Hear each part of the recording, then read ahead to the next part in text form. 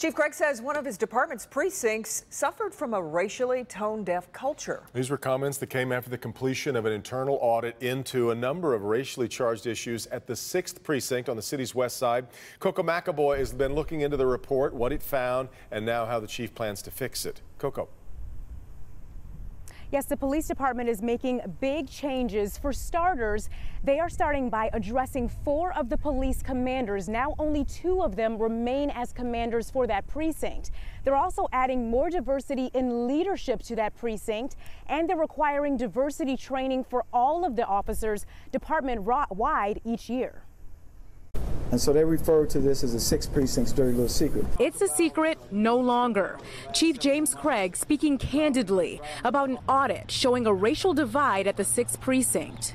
That the lack of management awareness and action fueled some of the perceptions that allowed the inappropriate racial undertones to exist. The audit team conducted more than 100 interviews and zeroed in on 4 commanders. One was demoted, another retired, and the 2 others are getting more training. Changing the culture is important, and we're doing that. With several changes, including adding more diverse supervisors to the 6th precinct, like Captain Potts. In the short 4 weeks that I've been here, the officers are coming more outward, talking to us. The audit comes after racially insensitive remarks made by 2 former officers. Both worked in the afternoon, which the department found to be the most troubling shift with less diversity.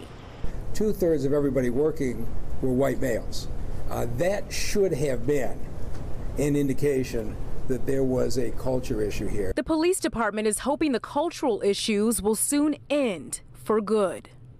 It will not be tolerated, and action will be swift, it'll be fair, but action will be taken. And the city just released a copy of the audit. We're going to have a link on our website, clickondetroit.com. Back to you. Coco, I'm curious now whether the department feels that they need to audit other precincts now, not just one. That's a good question that a lot of community members are asking, but Chief James Craig says for now they're not planning to audit the other precincts, but they're going to implement some of those changes throughout the rest of the precincts. All right, Coco.